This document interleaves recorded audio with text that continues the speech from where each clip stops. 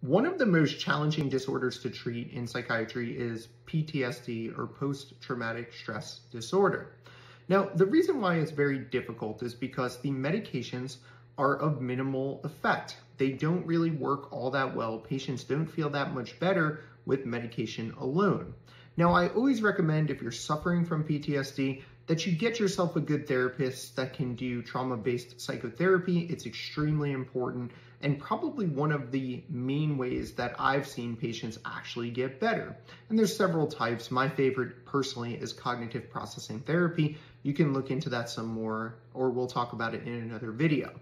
What I want to focus on here is, how can we make the medications more effective, and has there been any recent data beyond just starting sertraline or paroxetine or fluoxetine for the treatment of PTSD?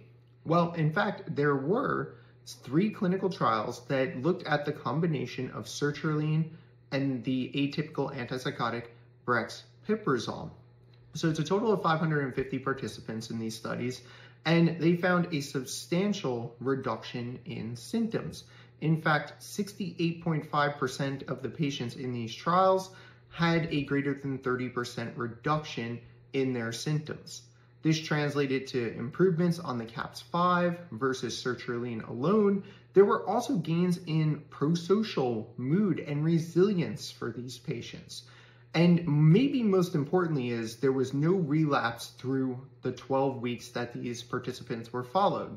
So if you find yourself in a situation where sertraline or fluoxetine just isn't cutting it for PTSD, you may want to consider the addition of the atypical antipsychotic Brexpiprazole. There is at least some degree of evidence supporting its use in PTSD.